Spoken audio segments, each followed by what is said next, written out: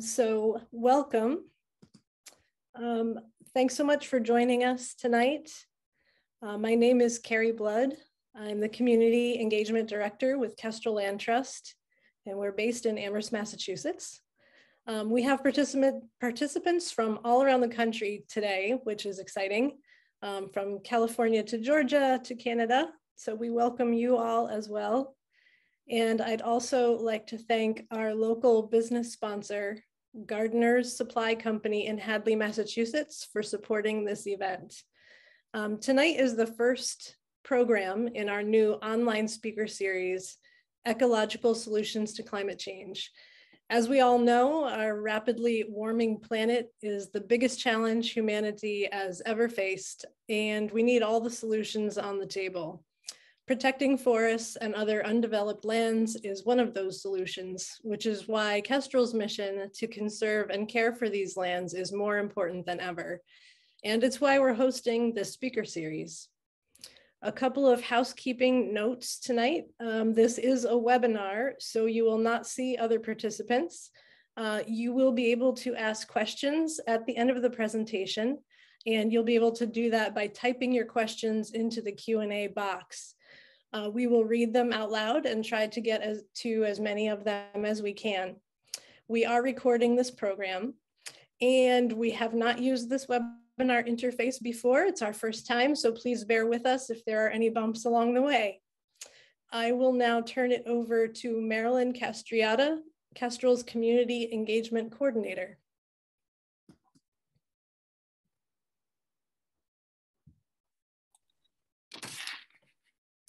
Thank you, Carrie.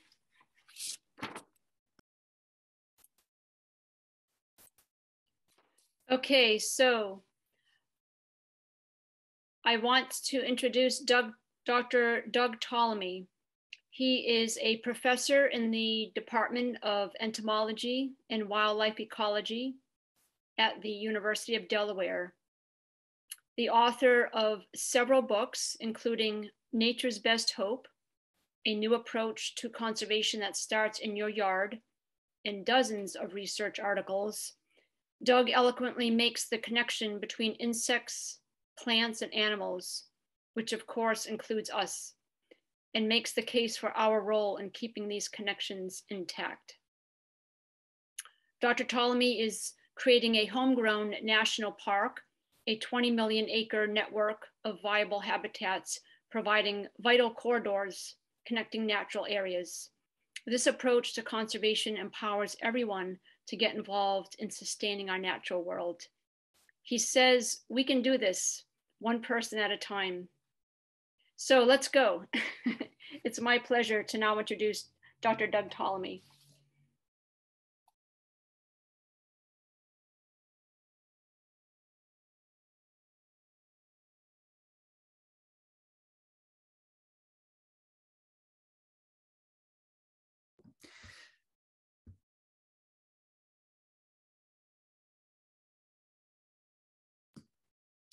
Doug, we need you to unmute.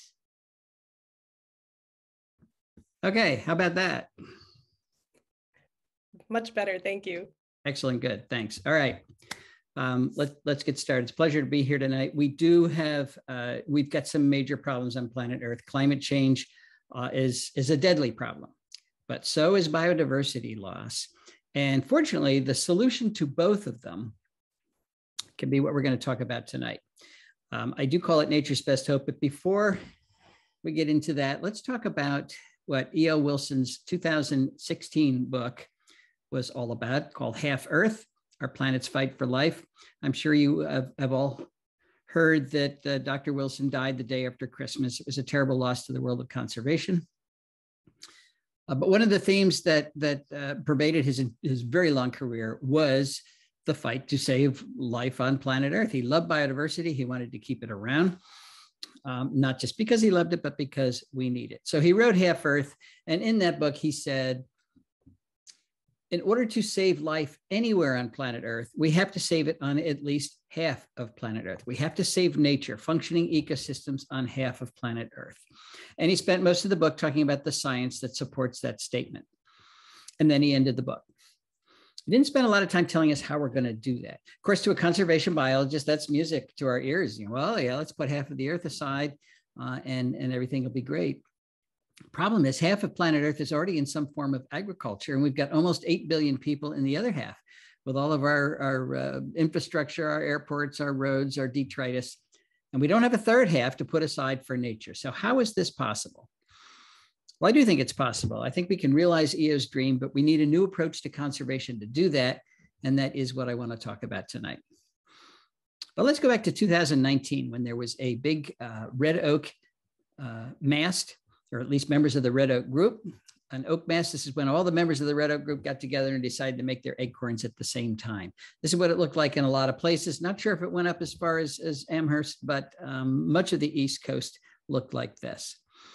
Well, I'm easily entertained. So I took one of those acorns and I just stared at it. But I was rewarded because an insect started to chew its way out of the acorn. First, it chewed a little hole for its head. Then it forced its head through there. Then it forced its entire body through that little hole. It was a tight squeeze. Made him look like the Pillsbury Doughboy.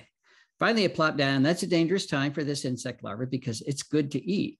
So it gets to safety by wiggling and squirming beneath the soil surface.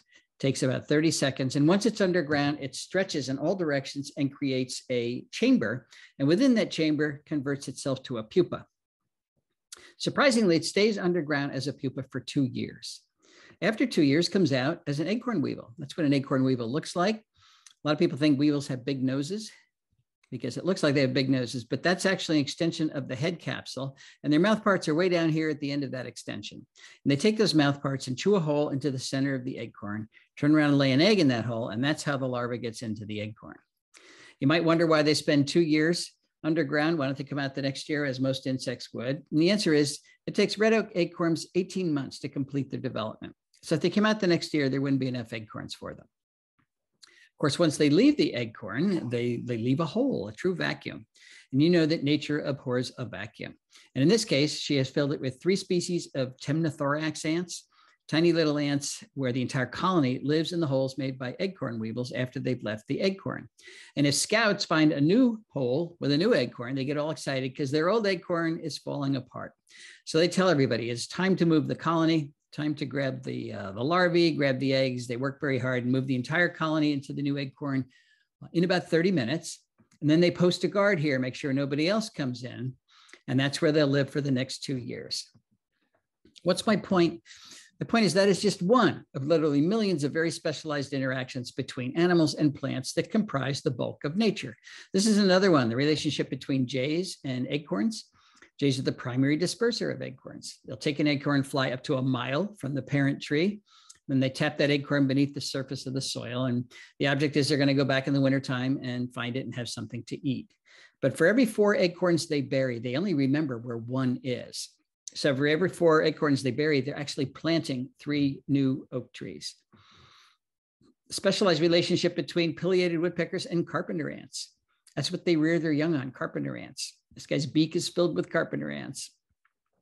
So you won't have pileated woodpeckers unless you have a lot of carpenter ants. And you won't have a lot of carpenter ants unless you have the big trees that make those carpenter ants. You won't have this bee, Andrena facilii, unless you have this plant, Facilia. That is the only pollen that bee can rear its young on.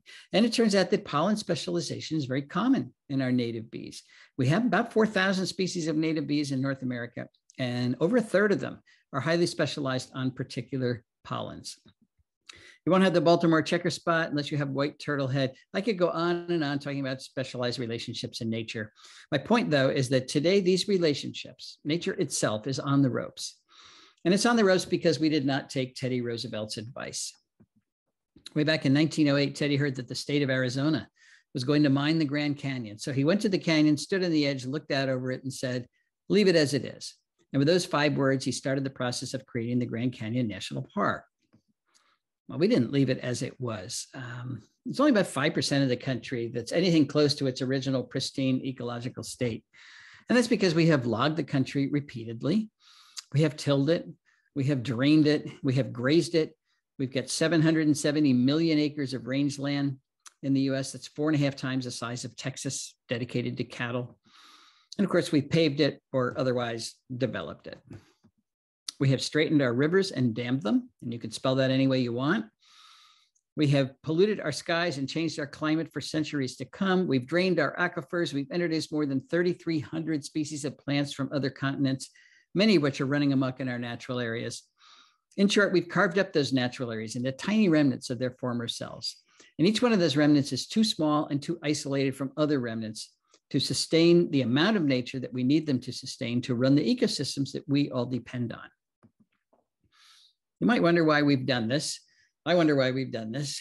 And I don't know, but I suspect that we thought that the Earth, our nest, was so big we could foul it forever and there wouldn't be any consequences. But of course, we were wrong about that. And that's why we're seeing headlines like this at an unfortunately rapid clip.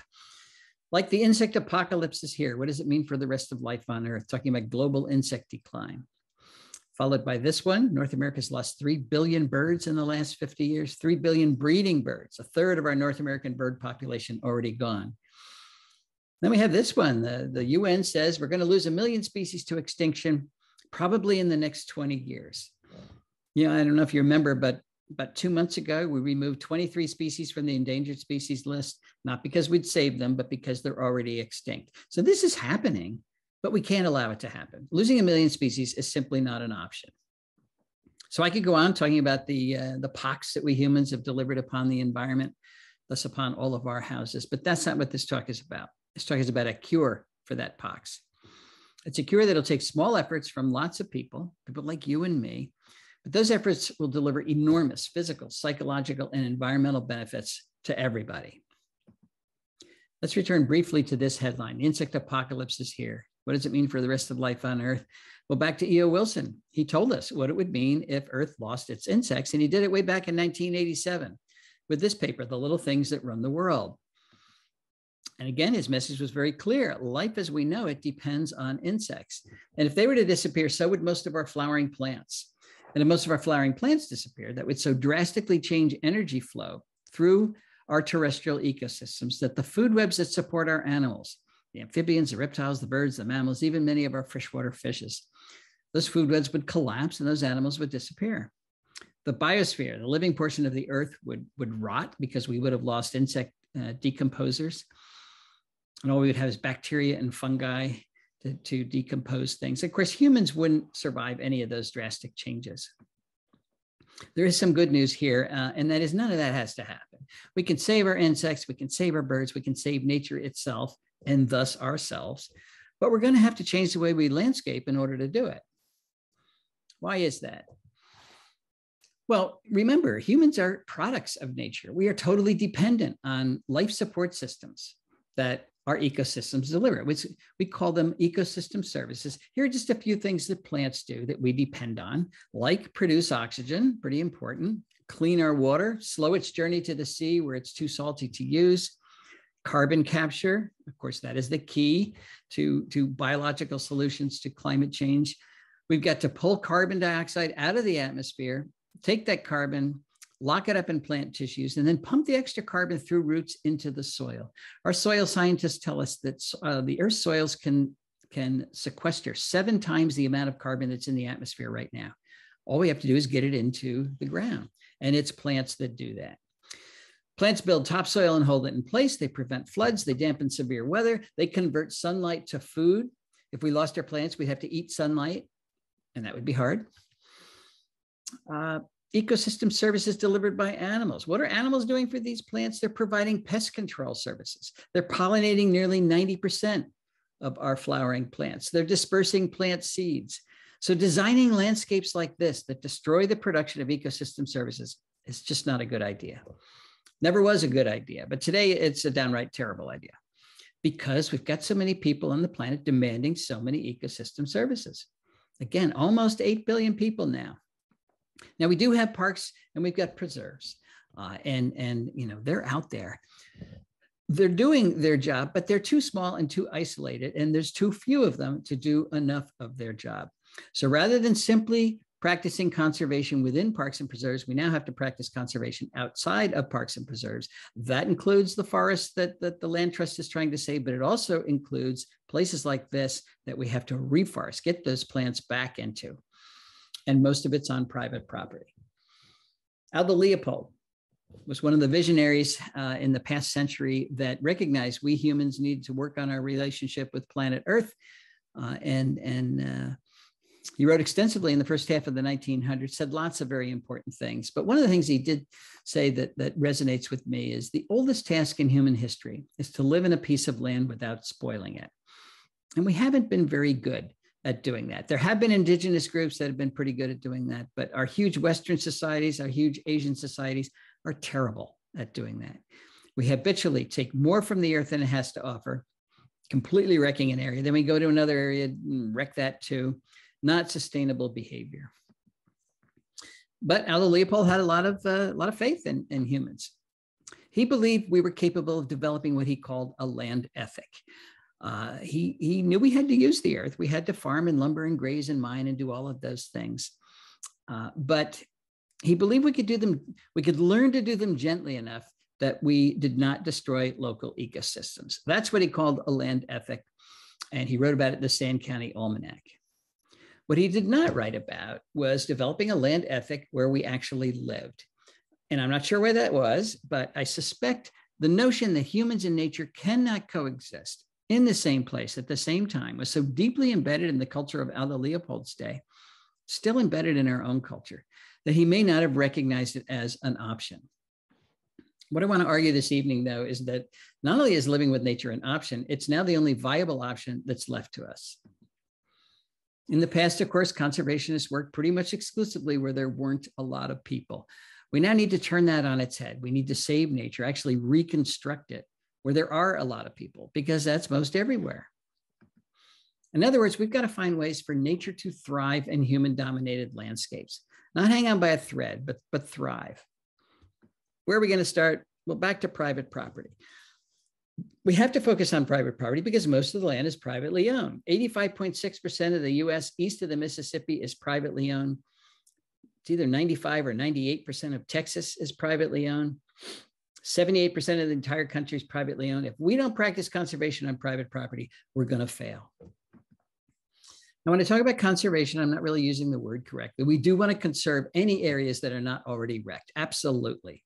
But we also need to restore the areas that we have, where we have dismantled nature. And in order to do that, we have to start with the building blocks when we're reconstructing ecosystems. Not all species contribute to ecosystem function equally. So we have to start with the most important ones, and we can add other species later.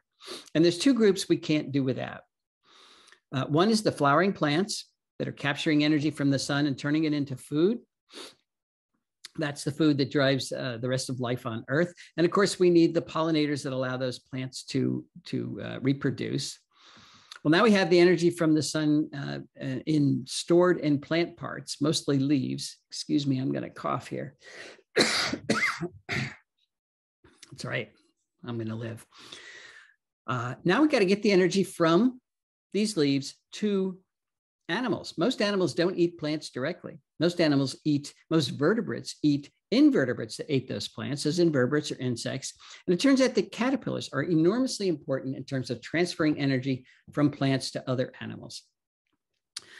Caterpillars are transferring more energy from plants to other animals than any other type of plant eater. So if we don't design landscapes that include a lot of caterpillars, we have failed food webs and eventually failed ecosystems. I'm going to give you an example from Carolina chickadees. That's the chickadee in the south. It's the one that's at my house in southeast Pennsylvania. You guys have the black-capped chickadee, practically the same bird. Well, they're the birds that are feeders right now, and we tend to think that that's all they need is seed. 50% of their diet in the wintertime is seeds. The other 50% is insects and spiders in the wintertime. And when they're reproducing, their babies can't eat seeds at all. So they switch entirely to insects. And if they're in a healthy environment, they will rear their young exclusively on caterpillars. And they are not exceptions. 96% of our terrestrial birds rear their young on insects, and most of those insects are caterpillars. How do I know that? There's a number of lines of evidence that suggest that, but this is a citizen science project that one of my grad students did a few years ago, Ashley Kennedy. She put out a call to bird photographers around the country and said, please take pictures of birds during the breeding season when they're carrying food to the nest. Send those pictures to me and I will identify them. I identify the prey items that are in the beaks of those birds and reconstruct the nestling diet for as many species of birds in North America as possible. And the bird photographers loved it. They sent her thousands of pictures. She did all those identifications. And this is a summary of her results for the 20 most common bird families in North America. The green bars are the percentage of the nestling diets that were caterpillars. And in 16 out of the 20 common bird families, caterpillars dominated the diet. So again, what would happen if we developed landscapes that didn't have enough caterpillars? Most of our birds would not be able to successfully reproduce. So there's something special about caterpillars. What is it? Actually, there's a number of things special about caterpillars. And one of them is that they're soft. Think of this guy as if he's a little sausage with a very thin wrapper. A thin wrapper is his exoskeleton, it's cuticle, it's made of chitin, and it's undigestible, and the birds don't want a lot of that. And because they're soft, you can stuff the caterpillar down the throat of your offspring without fear of injuring it. If you've ever watched a parent bird rear their young, they're pretty rough. Their beak is like a plunger. They just stuff it down there. Caterpillars are also relatively large prey items compared to other insects. One medium-sized caterpillar is equal to the biomass of 200 aphids. Now, some of our smaller birds do chase aphids around, but do you want to chase 200 aphids or get one caterpillar? They're also nutritious. They're high in fat, high in protein, low percentage of chitin of exoskeleton compared to many other insects, particularly beetles. Beetles are not like little sausages. They're like little tanks. So much of a beetle is undigestible, and many beetles have sharp edges too. Then finally, it turns out caterpillars are the best source of carotenoids for birds during the breeding season. Now, I mentioned carotenoids not because I love organic chemistry, but because I'm a vertebrate. And you're a vertebrate, and birds are vertebrates, and we vertebrates cannot make our own carotenoids. Only plants make carotenoids, so we have to get our carotenoids from plants. And we have to get them from plants because carotenoids are essential components of vertebrate diets. Where are the birds getting their carotenoids from? Well, from the prey items that they're feeding their young. But look, the carotenoid content of various bird prey items is not at all equal. The first two bars here are types of caterpillars. They have far more carotenoids than other types of bird prey, because they're eating the green leaves that have the carotenoids in them. Here are the adult caterpillars. Here, the birds and the butterflies and moths. They have fewer carotenoids because they're not eating the green leaves. And here's the earthworm way over here. So the early bird gets the worm, but he doesn't get any carotenoids when he gets the worm. So that and other studies are strongly suggesting that caterpillars are not optional parts of bird diets. They are essential parts of most birds' diets. So let's just say birds need caterpillars. The next question is, how many do they need? Is one or two enough, or one or two a day enough? Well, that's a good question. Let's go back to chickadees, because there is a lot of data on chickadees. How many caterpillars does it take to make a nest of chickadees? One or two is not enough. One or two a day is not enough. It takes thousands of caterpillars, 6,000 to 9,000 caterpillars to get one clutch of chickadees to the point where they leave the nest, where they fledge. And after they leave the nest, the parents continue to feed them caterpillars for another 21 days. So you're talking about tens of thousands of caterpillars required to make one clutch of chickadees, depending on the number of chicks in the nest.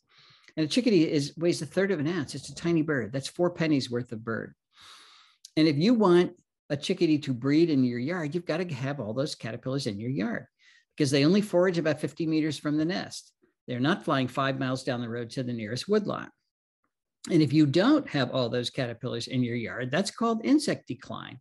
And it's really looking like insect decline is directly related to the bird declines that we're seeing. We went to the original data set from Rosenberg et al. That's the Smithsonian group that said we've lost 3 billion birds in the last 50 years. And we divided the terrestrial birds into two groups: the species that require insects, typically when they're breeding, and the species that don't require insects. So things like doves and finches can actually reproduce on seeds. They make a little milk out of the seeds, and that's what they feed their young. They didn't decline at all in the last 50 years, but the birds that require insects declined on average 10 million individuals per species. This doesn't prove cause and effect, but it certainly does suggest that when you take bird food away, you lose the birds. Which means if we want birds and other wildlife around that depend on insects, we're going to have to change the goals for how we landscape. In the past, we've landscaped with one goal in mind, and that was to make pretty landscapes. Now we have to include ecological function in plant choices. So let's say we want to add caterpillars to a landscape. How do we do that?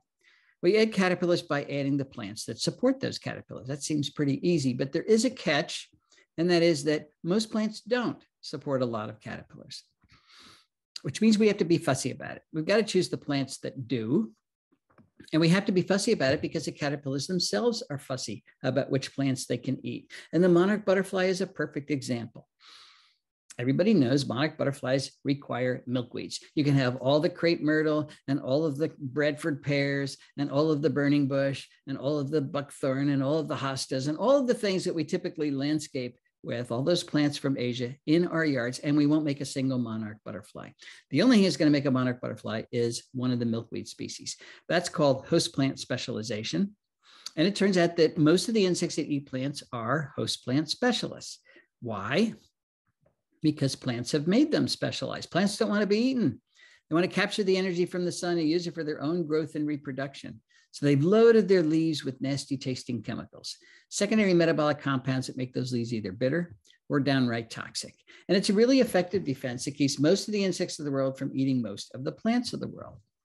That's why it's green out there in the summertime. It's not because there's no insects out there that want to eat those plants. It's because most of the insects that are out there cannot eat most of the plants. They are too well protected. But we do know that insects eat plants. So how do they do that? How do they get around those chemical defenses?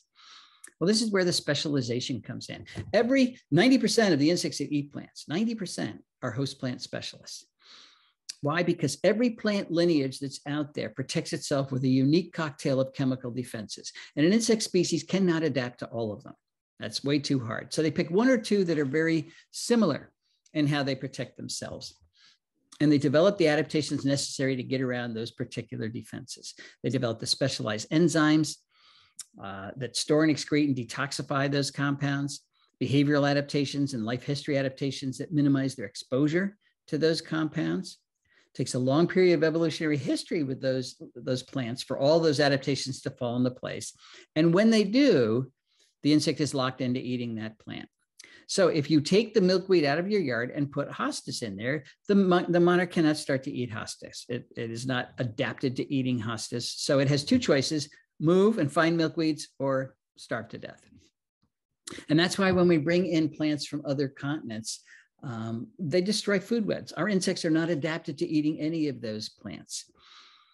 So it's not just the plants we put in our yards, because many of them then escape and become invasive species and change particularly the understory of our natural areas as well, destroying food webs there. So all I'm trying to say is, if we're trying to put food webs back together again, if we're trying to create functional ecosystems, plant choice matters. We've got to choose the plants that are good at doing that, or it's not going to work. And I'm going to give you 3 examples of how well it does work when we do choose the right plants. And I'm going to start with our house right here in Oxford, Pennsylvania. That's what it looked like when we moved in. And we got, there was a farm that was broken up into 10-acre lots. We got one of those lots. It had been mowed for hay before we moved in. So there were very few woody plants there. There were very few plants, period. And our goal was to restore the biodiversity of this part of the world. And in order to do that, we have to put the caterpillars back. So I'm going to give you some examples of how that worked. We wanted to attract the Canadian owlet. That's what a Canadian owlet looks like. I'd never even seen a Canadian owlet. And that's what the adult looks like, just like a leaf. Well, in order to have Canadian owlets, you have to think about host plant specialization. What do they eat? They eat meadow rue, and that's all they eat. And we didn't have any meadow rue. No meadow rue anywhere around here. This place had been farmed to death for 300 years. Most of the native plants are gone. So I got some meadow rue seeds from someplace and planted them, and they grew really nicely. But this was early on, and I actually had very little faith that Canadian owlets would be able to find my little patch of meadow rue. I had no idea where they'd be coming from. So I didn't even go out and check my meadow rue for about 2 months after I planted it. Then one day I was walking by for another reason, and it was covered with Canadian owlets. They had come right away. I'm still surprised about that. So it was a great success. Now we got a good population of Canadian owlets and a good population of meadow rue We've added 2 species to the property. Same story with the goldenrod stowaway. That's actually a misnomer. This beautiful moth has nothing to do with goldenrod. It's a specialist on this plant, Biden's aristosa, ditch daisy. I did know where there was some Biden's aristosa in a power line cut about 14 miles away. So I got some seeds, planted them at home. They grew very nicely. Well, it took a year for the goldenrod stowaway to find my Biden's, but they did. And now we got a good population of both of those. So now we've added 4 species to the property. Same story with the hackberry emperor. I wanted the hackberry emperor, not because it's the most beautiful butterfly in the world, but because it belongs here. It's one of the species that ought to be here. One of the species that used to be here before we wiped out its host plant, which of course is hackberry, Celtis. We didn't have any hackberry, so I planted hackberry. It took 4 years for the butterflies to find my hackberry, but it finally did. I looked at one of my hackberry branches in June, and there were 9 hackberry emperor caterpillars on a single branch. So another big success. Now we've added 6 species to the property. And that's how it went. Now, I didn't plant goldenrod. It came in on its own, but along with it came many of the things that depend on goldenrod, like the beautiful brown-hooded owlet, the Arcigera flower moth, the goldenrod leaf miner, the distinct Sparaginothus, the goldenrod gall moth. This, believe it or not, is the goldenrod flower moth, and it hasn't come to our property. I don't know why it hasn't found our property, but it hasn't. That's what the caterpillars look like. But it's part of the fun. This is anticipation. It's like waiting for the ketchup to come out of the bottle. Every year I go out and I look for these beautiful caterpillars. One of these years I'm going to find it, and that'll be a good year. Planted Virginia creeper. Yes, Virginia creeper. I hear people don't like it. I just don't know why they don't like it. In terms of a functioning native plant, it's a great species. It's got good fall color.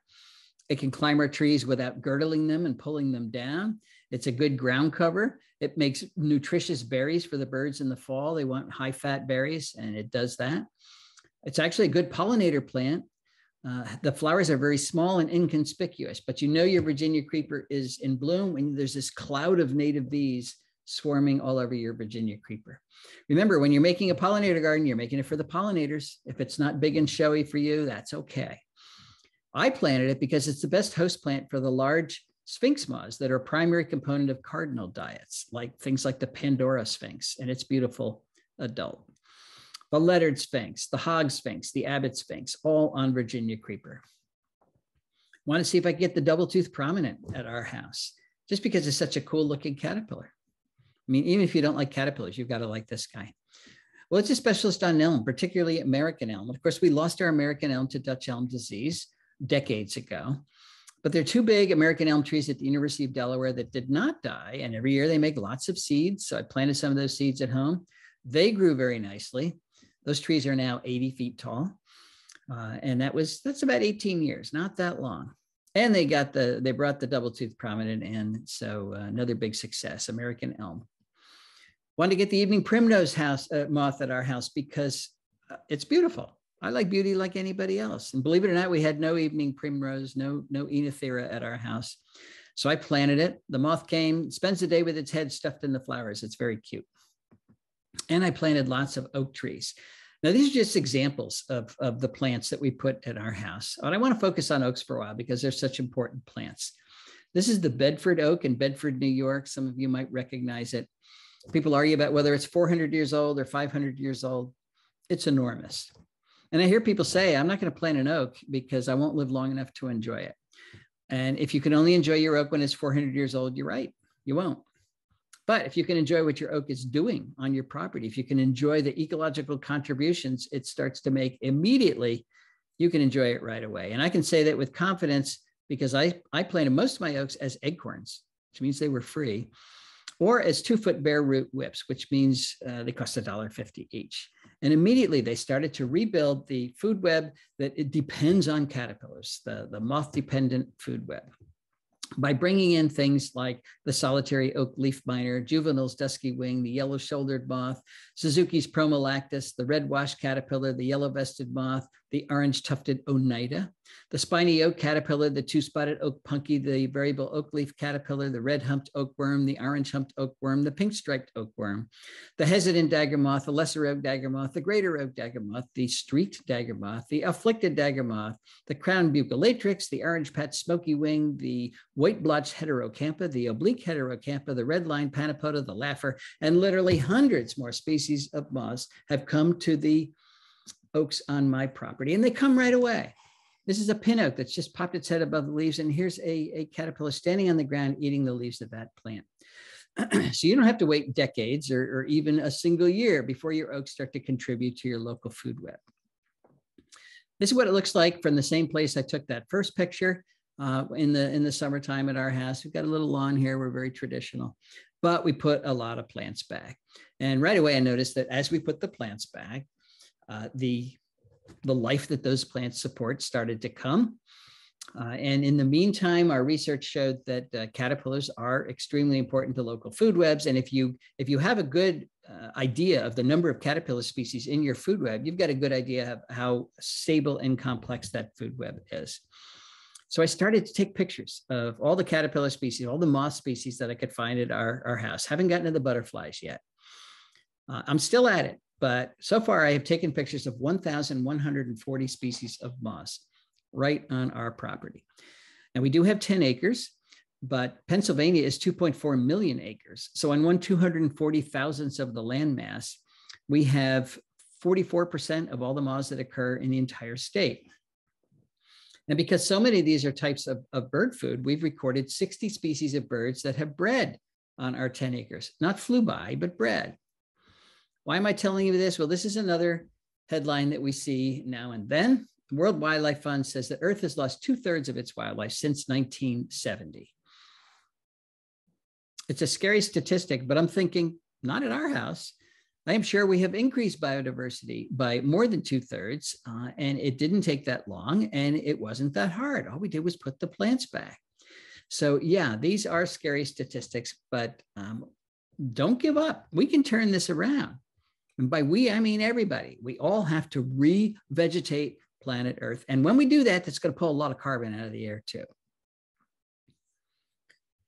I know what you're thinking though. We've got 10 acres and a lot of people don't have that much land. So will it work on smaller properties, let's say in suburbia? That is a good question. So let's go to Margie and Dan Terpstra's house in Kirkwood, Missouri. They have 0.6 acres, 18 times less land than Cindy and I have.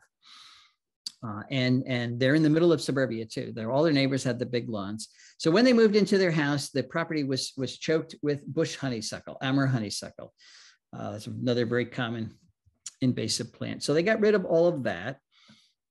They planted 75 species of native plants, put in a water feature they call a bubbler, and then they sat back and started to count the birds using their property. And they're still at it too, but they're up to 149 species so far, including 35 warbler species. Now that, if you're a birder, that's a good number. To put that in perspective, we've only recorded 8 warbler species at our house. And again, we got 18 times more land than they have. So will it work on smaller properties? Absolutely. What about urban yards though? Let's go to Pam Carlson's house in Chicago. And I mean in Chicago, because when you look at that gray thing back there, that's one of the towers at O'Hare Airport. Kennedy Expressway is right over here. Pam has 1/10 of an acre, 3 times less land than the average lot size in North America. And she's not connected to any wild space at all. So she's 1/10, she's an island in the middle of Chicago. It's a beautiful island, but she did the same thing. She took out her invasive plants, put in 60 species of native plants, water feature for the birds. And then she sat back and started to count her birds. And I've got to change this slide. She's up to 124 species that she's recorded using her yard so far, including a woodcock. There's Pam's woodcock. So if you haven't seen a woodcock lately, go to Pam's house right there in Chicago. And there it is. Okay, there's 5 things we need to think about if we're going to succeed in a big way. And one of them is we've got to reduce the area we have in lawn. As of 2005, we had more than 40 million acres of lawn, and it's increased since then, dedicated to an ecological dead space. Now, I know we need lawn to advertise our high status, and we need lawn to display our Halloween decorations. But what if we cut the area of lawn in half? 40 million acres, let's cut that in half. What if we took an area like this and turned it into this? I got this picture from Dan Getman. I think he lives in northern Missouri. Sent it to me not long ago. Had a big lawn, but now he's putting in these native plants. And this is the early on, first couple of years of the planting. Well, we could make a new national park. If we do this at home, we can call it Homegrown National Park. It'd be 20 million acres in size. How big is 20 million acres? Well, it's bigger than the Adirondacks, plus Yellowstone, plus Yosemite, plus Grand Tetons, Canyonlands, Mount Rainier, North Cascades, Badlands National Park, Olympic National Park, Sequoia National Park, plus the Grand Canyon, plus Denali, which is huge, plus the Great Smoky Mountains. You add up all those parks, still less than 20 million acres. So Homegrown National Park would be the biggest park in the country. What do we get when we put a park at home? You get the opportunity, you get the chance to develop a personal relationship with the natural world, either for the first time, or you can rekindle one you had when you were a child. And you can do it at your own time and your own pace. All you have to do is go outside, or maybe even just look out your window. You can avoid crowds. If you go to real national park, there were 375 million people that did that last year. You're going to sit in a parking lot. It's free. There's no admission fee. It's never closed, no matter what pandemic comes down the pike. No travel hassles. You get to experience the natural world alone. That's hard to do in a national park.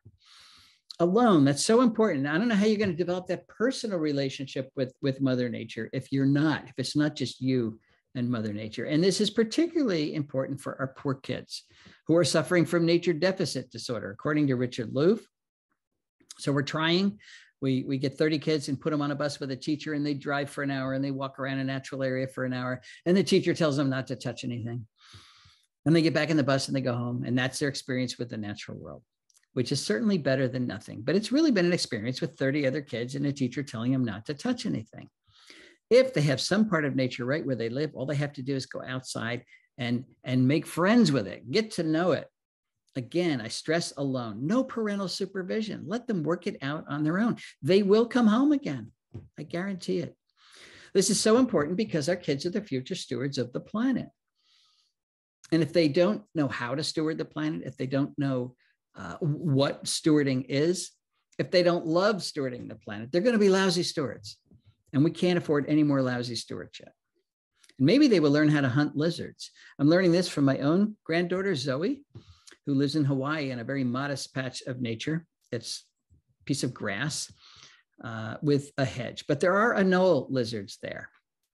And when she discovered that, she sent me this picture to explain how you catch them. You get on the ground and you cover yourself with leaves and sticks so the lizards can't see you coming. Then you crawl slowly towards the lizard.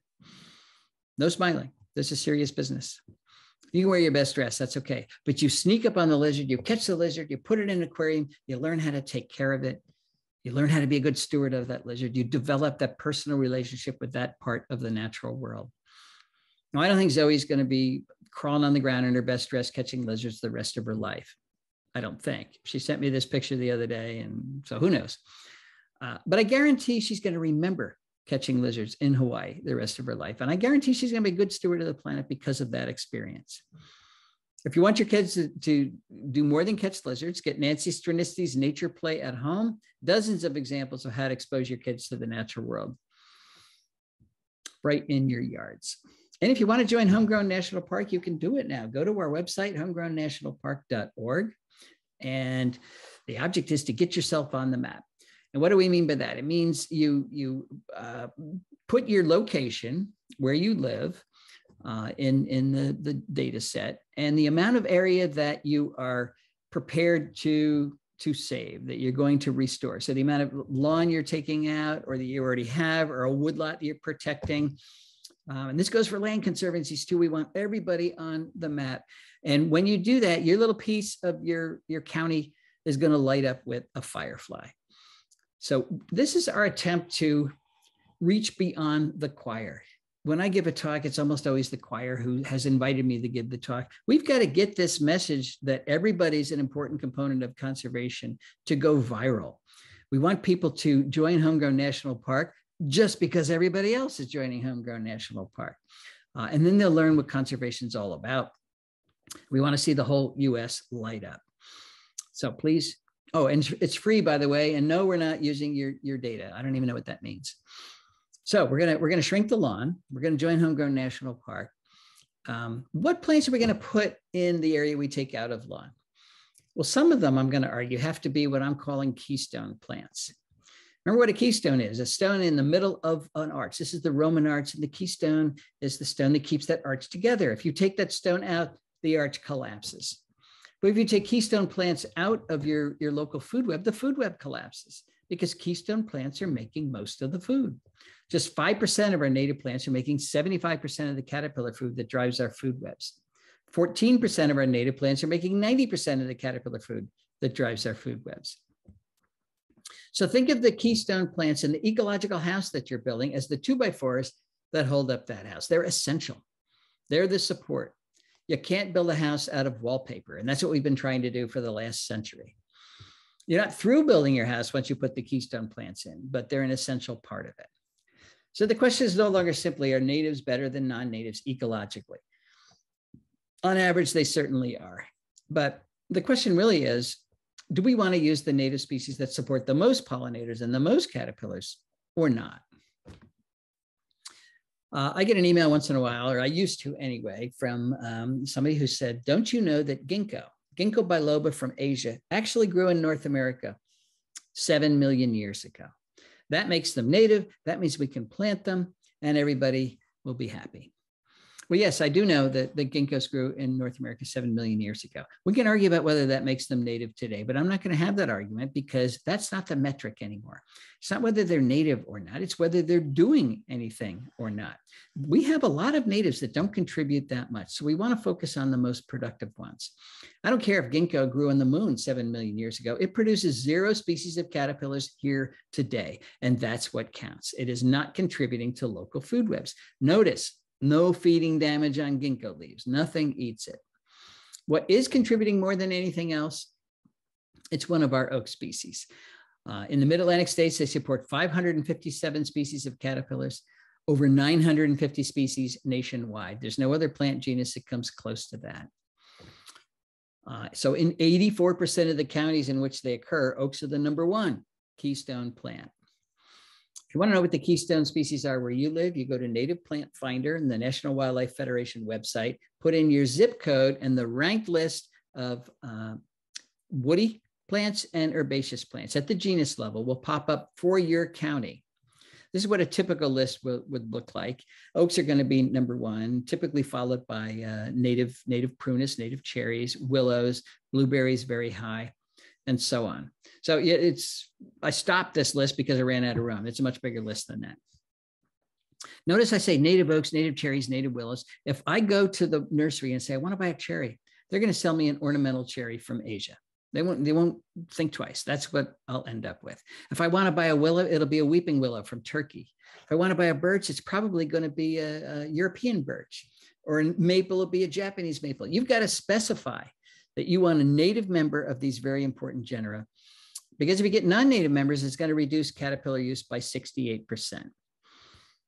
Here are the most important herbaceous genera, not just in terms of making caterpillars. Goldenrod support 110 species of caterpillars, by the way, but in terms of supporting specialist bees too. Remember those bees that can only reproduce in the pollen of particular plants? Well, if you have goldenrods and the various genera that asters are broken up into and perennial sunflowers, you can support at least 44 species of native bees that won't be in your yard unless you do have those plants. So we're going to shrink the lawn. We're going to put in keystone plants. We're going to attract a lot of insects to our yard, and then we're going to kill them with our security light, which is not the goal. A lot of research showing that light pollution at night is one of the major causes of insect decline around the country. And these are all the ways that our lights do kill insects at night, particularly those all-important moths that are creating those caterpillars. This is actually good news to me, folks. We've got to turn around insect declines. We've already lost 45% of the insects on planet Earth, and that's a 2014 statistic. That's not tolerable. We've got to turn that around, not just stop it, but we've got to increase insect populations. And if we can do that by flicking a switch, by just turning out our lights at night, we're getting off easy. But I know what you're going to say. I can't turn the light out over my garage, or I can't turn the light out over my front porch because the bad man will come. All right, put a motion sensor on those lights so that they only turn on when the bad man does come. And the first thing you're going to find out is the bad man doesn't come very often. And if you don't want to do that, take the white bulb out of those lights and put in a yellow bulb. A yellow LED bulb is the best, because yellow wavelengths are far less attractive to nocturnal insects than are white wavelengths. If we switched out white lights for yellow bulbs overnight, we would save millions of insects and millions of dollars too, because LEDs, of course, are a lot more energy efficient. So we're going to shrink the lawn. We're going to put in keystone plants. We're going to turn out our lights. Then we're going to invite Mosquito Joe to come kill all of our insects. This is a booming business around the country these days. Mosquito Joe is single-handedly undoing everything that I've been talking about for the last, 20 years. But he says it's okay, because what he's fogging is pyrethroid. It's a natural product. And he's right, it is a natural product. That's the same compound that's in chrysanthemums. But cyanide is a natural product too. So I'm not sure that's a good argument. He also says it only kills mosquitoes. And boy, I wish he was right about that. But in fact, it kills all the insects it comes in contact with. I don't know if you saw the headlines two years ago. There were big monarch kills when they flew through Mosquito Joe, hundreds of dead monarchs on the ground. The thing is, it doesn't control mosquitoes. And you don't control mosquitoes in the adult stage. That's too hard. In order to control mosquitoes in the adult stage, you have to kill 90% of the adult mosquitoes. Mosquito Joe kills between 10 and 50%. So he's not even close to actually performing the service that you're paying for. If you really want to control mosquitoes, you do it in the larval stage. And this is the most targeted, cheapest way to do it. Get a bucket. People say, how big a bucket? I don't care. Get a bucket, fill it full of water, put in a handful of straw or hay, and let it ferment for a couple days. This is in the warm part of the year. What's happening in your bucket is you're building up populations of diatoms and algae, and that is what mosquito larvae eat. So adult mosquitoes who want to lay their eggs, they'll lay their eggs in your bucket. It becomes an irresistible brew to them. Then you go to the hardware store and you buy a mosquito dunk. This is Bacillus thuringiensis. It's a natural bacterium.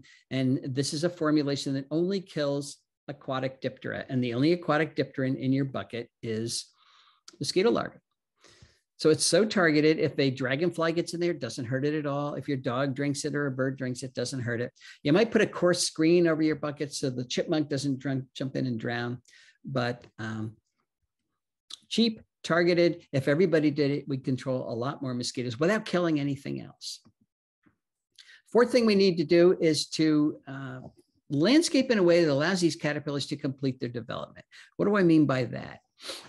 Well, this is just an example, but I live in Chester County, Pennsylvania, where oaks support 511 species of caterpillars in that county alone. A few of them, like the polyphemus moth, complete their development on the tree.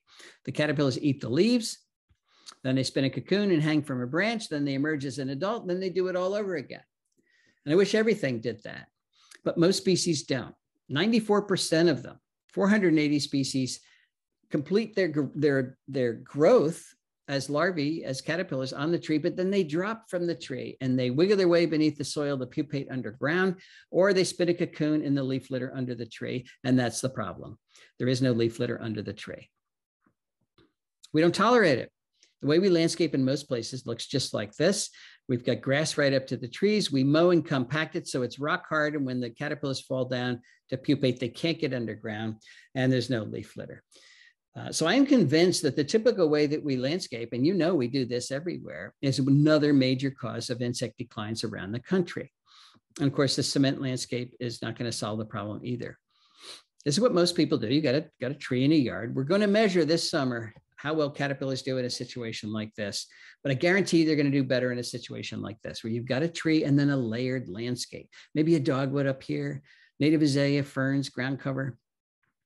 It's a safe site. Creates a soft landing for these caterpillars. They fall down, they can easily get underground because the soil is not compacted. It's not going to be mowed, it's not going to be trampled. There's plenty of leaf litter there to spin a cocoon, much higher survivorship. This is where you can do your spring ephemeral gardening. We're not asking for less gardening here. We're asking for more gardening. We want to put more plants back into the landscape. And this is a great way to shrink the lawn. Put big beds around your trees. Create those safe sites.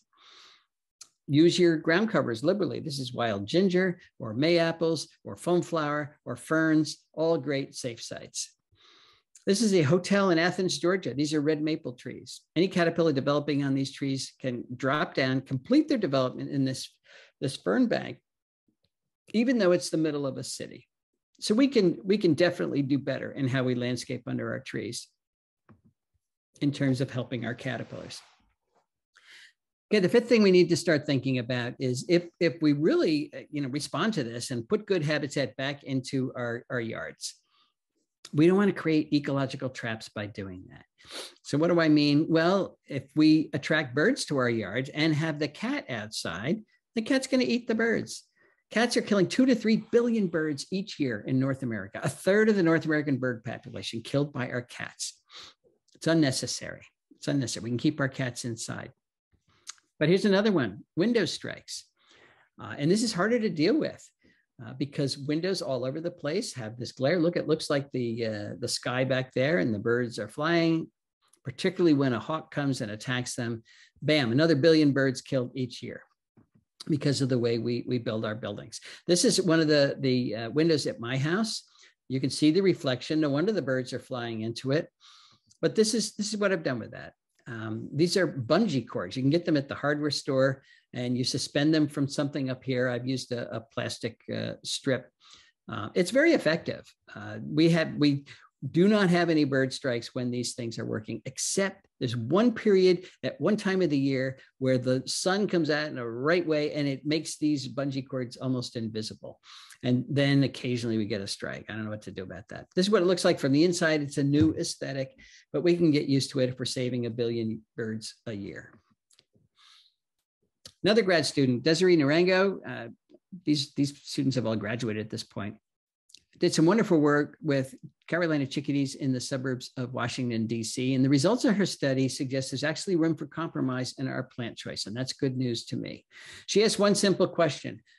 When you have a landscape that's dominated by native plants, how well do chickadee populations do over time compared to landscapes that are dominated by typical introduced ornamentals? She worked again in typical suburban yards. They all had nest boxes up in them. But the first thing she found is that landscapes dominated by introduced plants produce 75% fewer caterpillars. So right away, you reduce the amount of bird food by 75%. They were 60% less likely to have breeding chickadees at all. So the chickadees would come and look around and say, well, there's not enough food here. We're not even going to try. If they did try, they laid 1.5 fewer eggs. Those clutches were 29% less likely to survive at all. If they did survive, they produced 1.2 fewer fledglings, and it took them 1.5 days longer to do that. And if you put all that together in a population growth model as a function of the percentage of non-native woody plant biomass in your yard, from no woody plant to 100% non-native woody plants. And the reason we focus on woody plants is because that's where the chickadees forage. This is what you get. The dotted line here is replacement rate. That's the rate at which the population has to make babies in order to replace the adults that die every year. If you reproduce at this rate, it's sustainable. Your population is not growing, but it's not shrinking either.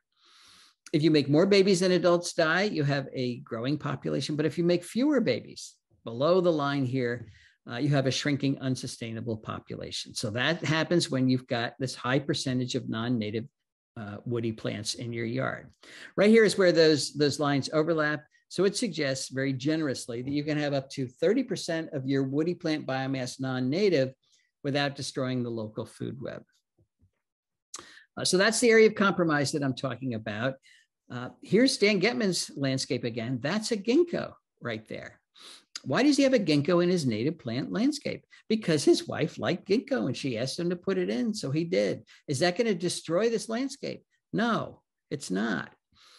It's not the presence of non-native plants that destroys food webs. It's the absence of native plants. So let's get more of these guys in there. And not only will we absorb more carbon, but we'll also have more biodiversity. Can we use native plants in formal designs? Of course we can. This is a Lynn O'Shaughnessy design. She sent me this last year. This is taken by a drone, 400 feet up. It's a big garden, and you don't get more formal than that. Every plant in this landscape is a native plant. So formality is a function of the design. It's not a function of the plants in the design. Our native plants are used in formal designs all the time in Europe. And I guess that's okay because they're non-native plants over there. Can we get a pollinator garden into a typical suburban yard like this without offending anybody? Of course we can. Just put a little fence around it. It formalizes it. It tells your neighbors that it's not just a bunch of weeds you forgot to mow. It's beautiful when it's in bloom. It services a number of species of bees, not very big, could be bigger. But if everybody did it, it would still help a lot. We're trying to help pollinators. And what you hear all the time is you're helping pollinators because they pollinate 1/3 of our crops. I don't like that argument at all. Because first of all, it's wrong. They pollinate about 1/12 of our crops. And it suggests that if you don't live next to a farm, you don't need any pollinators.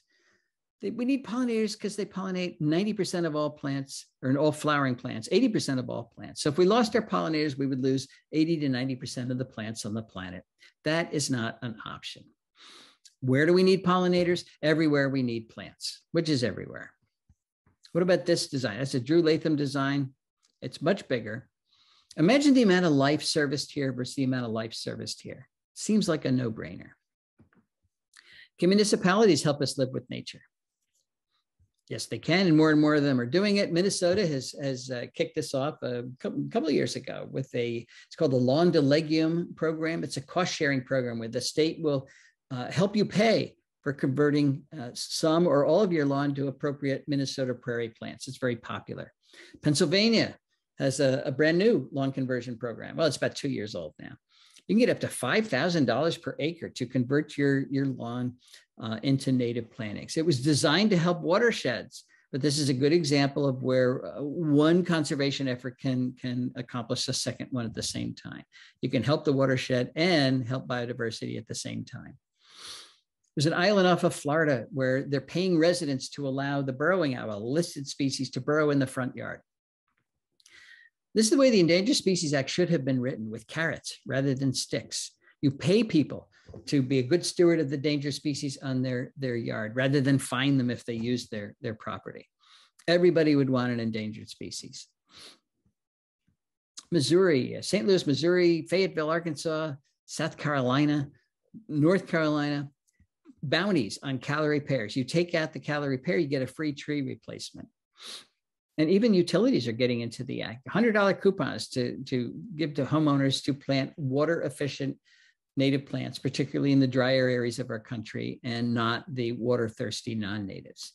And of course, the big lawn conversion programs in California. This is going up now. You get $3 per square foot rebate if you take out your lawn and put in appropriate xeric plantings. And if you want information on these programs, it's right there. Okay, we have made 3 missteps in the early years of conservation, in my opinion. And the first one's really serious. We've come to think of nature as optional, which means it's not essential, which means when push comes to shove, when resources are in short supply, nature takes a back seat. We like it, we like to visit, but it's not essential. I went to the Cincinnati Zoo before the virus broke out, and there's this wall-sized poster there, which to me epitomizes our society's view of conservation. We want to save wildlife, save nature, so that future generations can enjoy it. That was Teddy Roosevelt's argument for creating the national park system. These are wonderful, beautiful, scenic places. We want to save them so the future generations can enjoy them. And I agree with all of that, but it suggests nature's there just for entertainment. It is far more important than that. Nature, if we don't save nature, we're not going to have future generations. It's not just about entertainment. We've also assumed that humans and nature cannot coexist. Now, we talked about this, but if we restrict conservation efforts just to areas where there's not a lot of humans, we're going to fail because those areas are too small and they're too isolated and too few of them. David Quammen has a great analogy between a Persian rug and an ecosystem. This is a functional Persian rug that is not 71 Persian rugs. That is 71 rug fragments, none of which are acting like a Persian rug. And that's what we've done to our ecosystems. The UN designates biosphere reserves as places of ecological significance. I don't like that language because it suggests there are places on planet Earth with no ecological significance. Not so. Every square inch of the planet has ecological significance, including our yards, including our corporate landscapes, including our roadsides, even including our agriculture. So we need to glue our rug back together again, folks, by putting the plants back. Not just to sequester carbon, not just to create biological corridors that connect viable habitats so that plants and animals can move back and forth, but to recreate viable habitats where we've destroyed them, where we live, where we work, where we farm, where we shop, where we play, everywhere. When we do this, when we put the plants back, it'll be the first time in modern history that humans have actually coexisted with the natural world.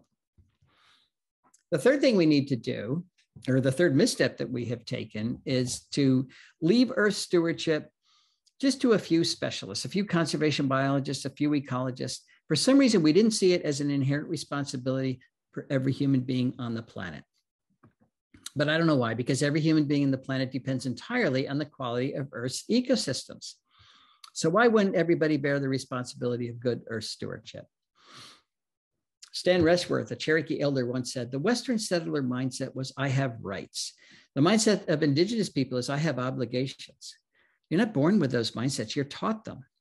We've been really good at teaching this one. We've been terrible at teaching our kids and our peers that we all have obligations to good Earth stewardship.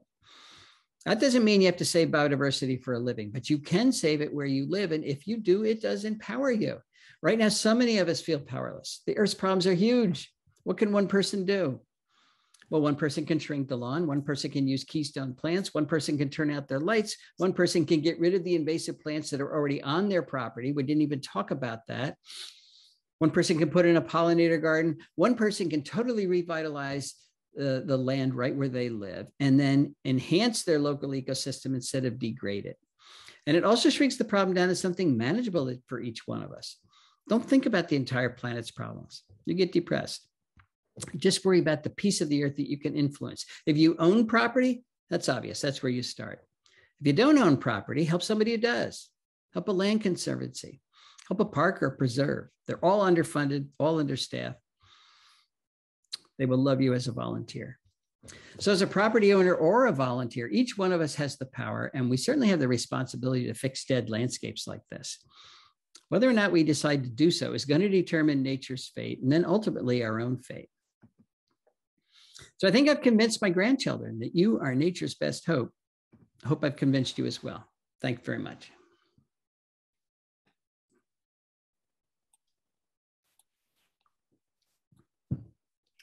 Okay, wow, that was wonderful, Doug. Thank you so very much. Just to let everybody know, we have recorded this presentation, and I'll be sending everybody the link to the recording so you can rewatch it and share with others. So let's see, we have a number of questions here, and I know that we have a bunch of students in the audience as well, so if you have a question and you're a student, let me know that and I will bump you to the top. Students have special rights. That's good. That's good. Yeah. Okay. Let's see. We have a bunch here. I'm going to start with this one. With deer either very hungry or starving, what native plants have the best chance of survival in our yards? This is somebody who lives in Maryland. Yeah, you're talking about deer-resistant plants, and there are several. Well, first of all, a starving deer will eat anything. So, but typically deer avoid spicebush, which is why spicebush is one of the most common native plants in our understory because the deer typically don't eat them. But when you only have deer-resistant plants in your property, you're also not making very many insects because for the same reason the deer don't like them, the insects don't like them. Now, spicebush supports the spicebush swallowtail and a few other things, but it's very low on the list. So the real solution, and I know it's hard for a single homeowner to deal with this, we've got to reduce the deer populations. Only putting plants out there that deer don't like is going to create a sterile landscape again. So deer are critically important in terms of our invasive species problem. They have shifted the competitive balance against our native plants because they'll eat the native plants. Every little oak tree that pops up, they eat it. They won't touch the burning bush. They won't touch the barberry. They don't touch the autumnala. And that goes crazy in our landscapes. When you take the deer away or minimize their populations, get them back below the carrying capacity, our native plants are quite competitive with these non-natives. So deer control is essential. It's essential for our invasive species problem. It's essential for forest recruitment so that you can get the young plants growing up and you get replacement when the old trees fall down. And it's essential in terms of controlling Lyme disease. These are good reasons to get our deer populations back under control. Okay, wonderful. Let's see. No, deer don't eat garlic mustard either. That's right. Here's a question. What can I do on a shaded small lawn in a suburban area? A shaded small lawn. Right. Well, there are plants that do well in shades. And actually, if you look in the back of The Living Landscape is a book I wrote with Rick Dark. He wrote most of it. I just did a couple of chapters, but there are big lists in the back of that talking about plants in particular conditions, and shaded plants in the Mid-Atlantic is one of those lists. Or you can just ask the Google, shaded plants in Maryland, Pennsylvania, wherever you live, and they will pop up. One plant that's particularly good in shade, if you're looking for flowering plants, if you're looking for a good plant for pollinators, even though you have a shaded area, is Hydrangea arborescens. It's native hydrangea, straight species. Don't get Hydrangea arborescens Annabelle, because that is essentially a sterile plant. They're double flowers. It's showier, but you've taken away the advantage of having pollen and nectar. But that plant will bloom in pretty heavy shade, and most plants don't do that. So that's good. But there are a number of ground covers. They're all good at shade. So, you know, again, that wild ginger I talked about, the Virginia creeper is a good ground cover. But there's a lot of them. You can look for ground covers too, and they'll all do well in the shade. And there's a number of trees or plants, bushes, shrubs, and things that will only flower in the sun, but they still grow fine in the shade. So you have a lot of options in a shaded area. Okay, great. Okay, here's a student's question. Thank you, Lily. How do you feel about golf courses? Can they be made eco-friendly, or should we scrap them? You know, we've got 2 million acres of golf courses. It's more than Rhode Island and Delaware combined in golf courses. So you're talking about a big chunk of land. I don't know how many golfers we have, but we got a lot of them. They might come hit you on the head with their golf clubs if you scrap them. So can we make golf courses much more eco-friendly? Yes, absolutely. Only about 50% of a golf course is the fairway. The rest of it is the rough. It's, you know, it's meadow and other unmowed areas. They all could be landscaped much more eco-friendly by using a higher percentage of natives. Stop with the spraying. Most golf courses, at least in the past, sprayed like crazy. There's a great study, it's dated now, but the correlation between the amount of time that men spent on golf courses and their likelihood of getting prostate cancer, the line went like this. So walking on these heavily sprayed greens is not a healthy thing to do. Golf courses are learning how to do this. There's even an association for green landscaping and golf courses. So that's starting to turn around. And if you are a golfer and you want your local golf course to be more green, say so. You know, if all the members say so, they will do it. The dial is moving in that direction. So we want to take advantage of this. Okay, great. That's interesting about the rise in prostate cancer due to all the pesticide use. Okay, here's another question from a student. Thank you, Sophie.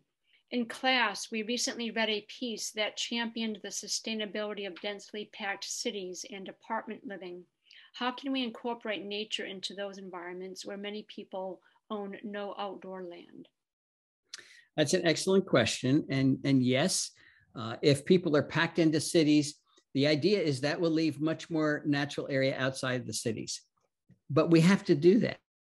What I see is we're packing people into cities and destroying the outside areas as well. That's where our shopping centers are. And, it's so that only works when you have functional ecosystems outside of the cities. But 82% of us do live in cities. How can we have green areas there? The expansion of green roofs is one option. There's a number of benefits of green roofs.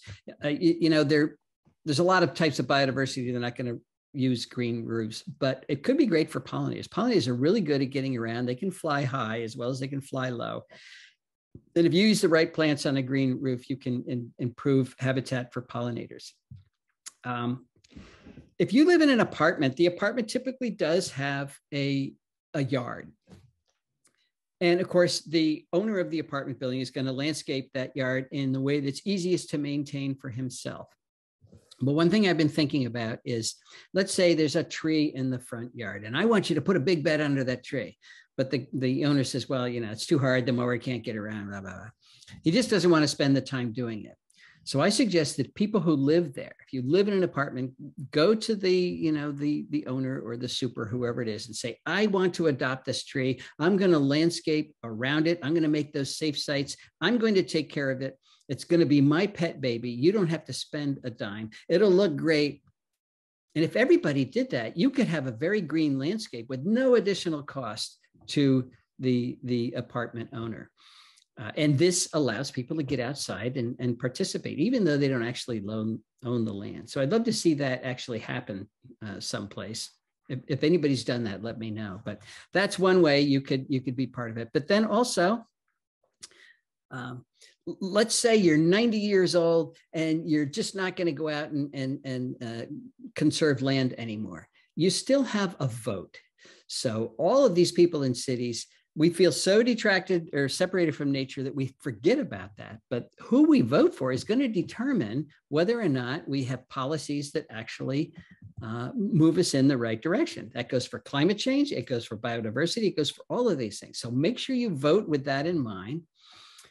Make sure you donate with that in mind. Most people are donating to some charity someplace, like a land conservancy, or younger people can volunteer. Those are the people. Don't own land yourself, then help volunteer. Land conservancies and parks and preserves, and the little old lady who still owns property but doesn't want to rake the leaves anymore. All of those people need help. Great suggestion. Adopt a tree. Just want to remind folks, there at the bottom of the screen, there's a Q&A as well as a chat function. Please put your questions in the Q&A. That's where I'm pulling these from. Okay, here's one. How can you protect a plant if the caterpillars eat off all the leaves? For example, witch hazel.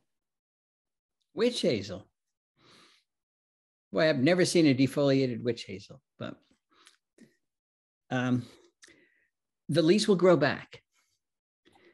All the caterpillars that are out there, the native caterpillars, have a whole suite of natural enemies. They're the birds that are eating hundreds every day. Then there's all of the invertebrate predators and parasitoids. There's a number of predatory insects that are out there picking off those caterpillars every day. A number of tiny little wasps, parasitic wasps, that are killing those caterpillars every day. Usually what I hear is, you show me all these pictures of beautiful caterpillars and I can't find them. That's right. You can't find them because a bird's already eaten them or something has already killed them. The problem is too few caterpillars, not too many. So defoliation from natural causes happens, but rarely. Where we get defoliation comes typically from invasive insects, introduced insects like the gypsy moth, or the big problems from the emerald ash borer, the insects we have brought in here that do not have their natural enemies. They're the ones that are causing the big problems. So if you've got gypsy moth, you've got an invasive species on your property, pick them off. Or you don't want the gypsy moth to kill your oak tree. But, of course, if you treat your oak tree, if you spray it with Bacillus thuringiensis, you're going to kill not just the gypsy moth, but everything that's on there. But maybe that's appropriate sometimes because you don't want your tree to be defoliated 2 or 3 years in a row. These are judgment calls. But typically defoliation from native insects is not the problem everybody thinks it is. Okay, that's good to know. Thank you, Doug. Here's one. We have a new problem with Asian jumping worms in our area, and the native plants in particular seem to struggle with the devastating effects of the worms. Do you have any suggestions for nurturing native plants to counteract the destruction rather from these Asian jumping worms that won't harm the environment but will address the issue? I have two. They're not great. The Asian jumping worm problem is a serious problem. It's just another one of these invasive species that's wreaking havoc. And very few people are working with it because they're so hard to do research on.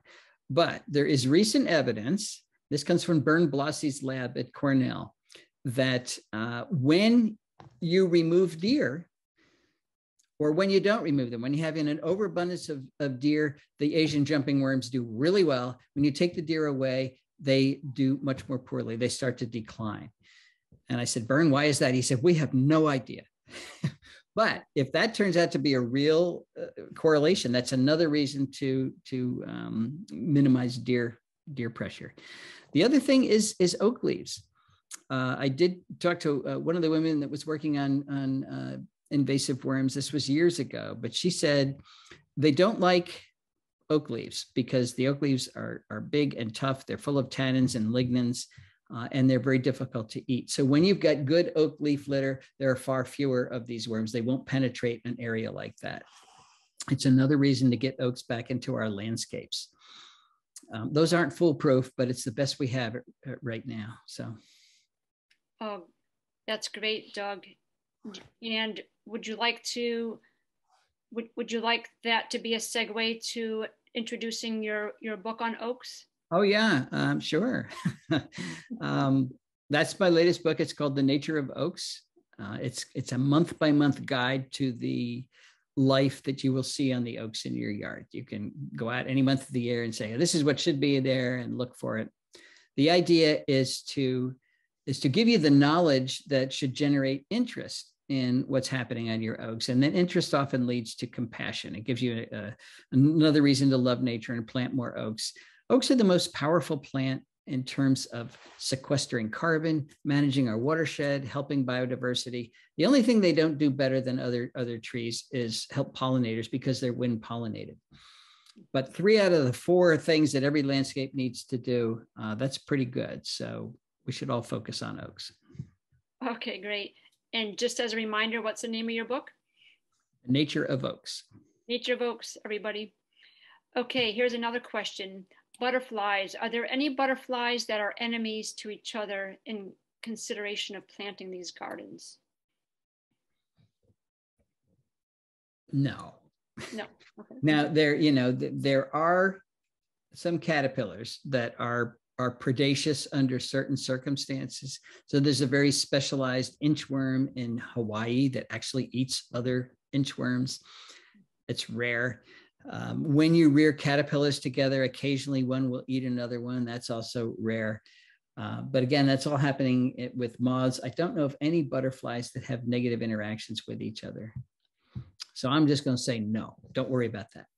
Okay, good to know. Here's one. Can you talk about the problems of your neighbors using pesticides while you are trying to attract pollinators with native plants? Are we attracting pollinators to their deaths? It's a huge problem. The mosquito fogging that your neighbor does drift over and kill your insects. Somebody called me the other day about a terrible gall problem on their pin oaks in St. Louis, the horned gall. It's going crazy in St. Louis. And I said, well, how much mosquito spraying do they do? Oh, we do a lot. Gallers are attacked by more species of parasitoids, other wasps, than any other group of insects. So what I suspect is happening is all of the parasitoids that control the galler are being killed by the mosquito spray. This mosquito fogging kills the natural enemies first, and then the other insects second, and then the mosquitoes third. So it does drift around, and that's a big problem. Neonicotinoids, of any form, imidacloprid or any of the others, they are 7,000 times more toxic to insects than DDT was. And we use them all over the place. Every seed you buy that's pink or purple, that's covered with neonicotinoids, and only 5% of that material goes up into the plant you're trying to protect. The other 95% washes off into the watershed or blows away on dust. And if your neighbor's doing that, it does hurt you. So I suspect your neighbor doesn't know that. Neighbors are problems. How do you got to get along with them? You don't want to have a war with your neighbor, but to walk across the street and say, you're not living right, you should live like me, that doesn't work real well either. So it's a social issue, but yeah, the answer is yes. What he does affect you. So maybe we can all share your talk with our neighbors. Absolutely. Share the talk. Yeah. Okay. How about, does Massachusetts have a program to support converting your lawn to a native plant garden like the one you described in Pennsylvania? Yeah, I don't know if it does. I don't know about it, but that doesn't mean it doesn't. Mm-hmm. I learn about these things when people tell me. These days, I just don't have time to even do my email rather than go out and see all the programs that are popping up. So Massachusetts may have some kind of a lawn conversion program. I just don't know about it. Massachusetts has banned the sale of certain invasive species, like I think burning bush is one of them. So, they're moving in the right direction, but the actual programs they have to help homeowners, I'm not sure. Mm-hmm. Okay, good. Let's see, we have a few more minutes. Here's a question from a student. How would you recommend getting involved as a student in an urban environment? I would volunteer for a land conservancy. Right outside that urban area, there are land conservancies everywhere. And as I said before, they all need volunteer help. Or find somebody who's doing ecological landscaping and become an intern with them. Say, I will work for you to learn the business, learn how to do this. That's a great way to help that business. And you can learn an awful lot that way as well. Okay, great. Let's see. I find that planting store-bought flower seeds tends to be a fail in my gardens, composted dirt or not. Any recommendations? You can collect seed yourself. You have to have a little bit of knowledge and know how to do that. But an easy seed to collect and plant yourself is an acorn. That is a seed. It falls from the ground. You pick it up right after it falls. If it's the white oak group, it's going to germinate in the fall. So you want to plant it where you want it in the fall and then protect it with a little cage so the mice don't eat it. If it's the red oak group, you can put it in a Ziploc bag with some peat moss and put it in the refrigerator for the winter and then plant it in the spring. It'll germinate in the spring. Nothing's easier than that when you get your own material. So that's what I would suggest. Okay, great. Well, we're nearing 8 o'clock and we want to be respectful of everybody's time, including yours, Doug. We are just so grateful that you took the time in your evening to give this talk. It has been so informative and inspiring. And yes, there is something that we can all do to help restore biodiversity right in our own backyards or communities. So that's tremendous. Thank you, Doug. And I just want to let folks know that this talk, as Carrie mentioned earlier, was our first in our series, Ecological Solutions to Climate Change. And mark your calendars. The next one, the second one, is March 31st, and that's titled Addressing Climate Change Through Land Conservation and Land Stewardship. And Scott Jackson of UMass Amherst will be our speaker. And then on April 14th, Peter Curtis, Professor Emeritus from Ohio State University, who's a forest ecologist, will talk on climate change and the pace of life in the valley. And that talk will be around the phenological changes. Phenology is the study of cyclic and seasonal natural phenomena, and that's changing with our changing climate. So we hope that you can make other talks, and look for my email with a link to this recording, and rewatch it, talk about it with your friends and family, share it widely. This is truly a solution, a natural solution. So thank you so much, Doug. You're welcome. You know, I saw a little chat pop up. They want to know if they should use wet peat moss with that egg coral they're putting in the fridge. I would say damp peat moss, but yes, not dry. You want it to be damp so that it doesn't dehydrate over the winter. Okay, good. Great. Good You tip. are welcome, and I hope everybody has a great night.